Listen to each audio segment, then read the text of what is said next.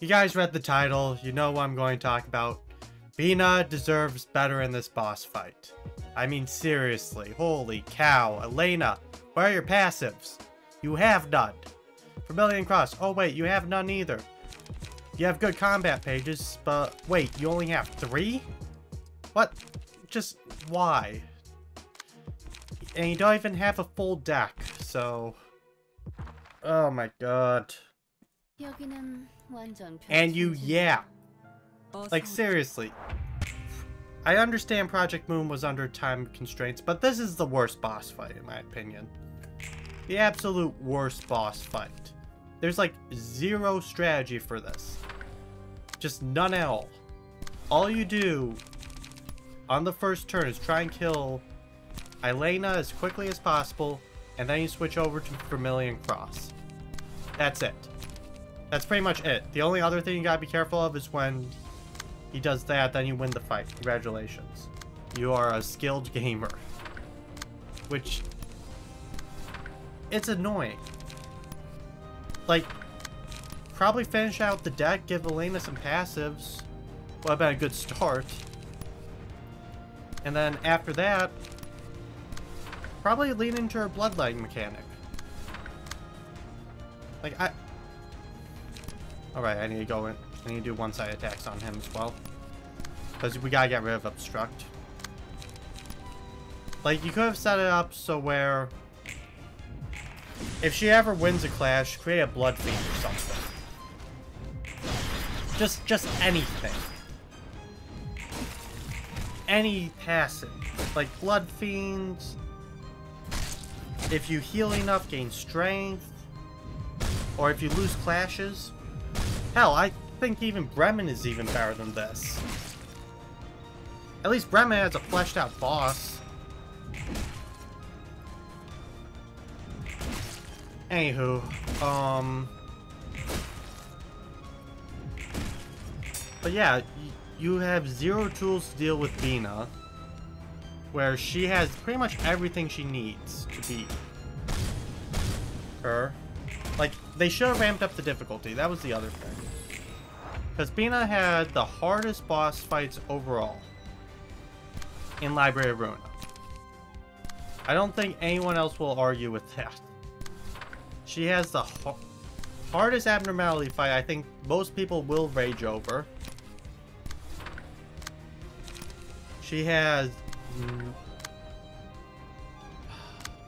whatchamacallit? Her abnormalities are very annoying to fight because they're all insta-kills. And then we get this joke of a boss. Like, ugh. Like, seriously, something could have been done. Do I know what exactly? Not sure. But at least something.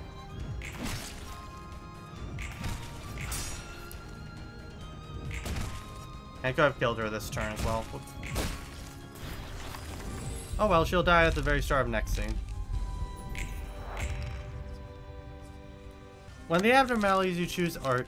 it doesn't matter. Like, really, this... just why?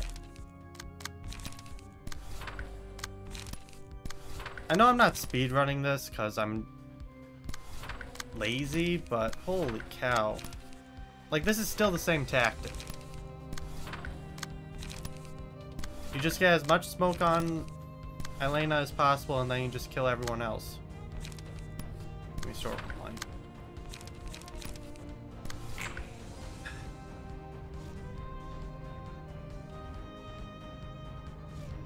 And the only time this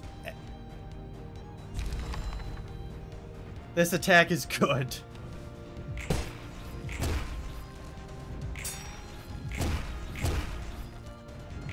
Holy cow.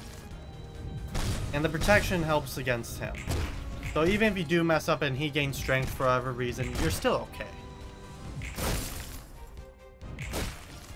But my god. I really would have liked to see what an actual boss fight against Elena would be. I know Don Quixote's...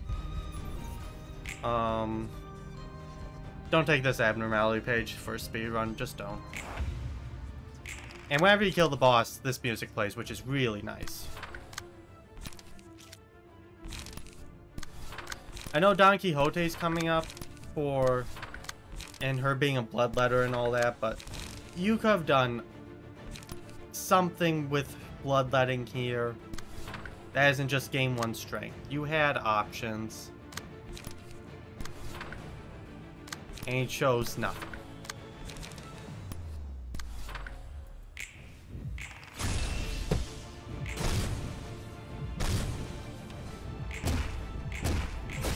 Like, this boss fight actually makes me mad.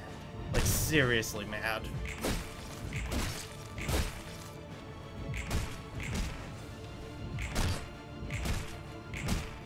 Just so much wasted potential.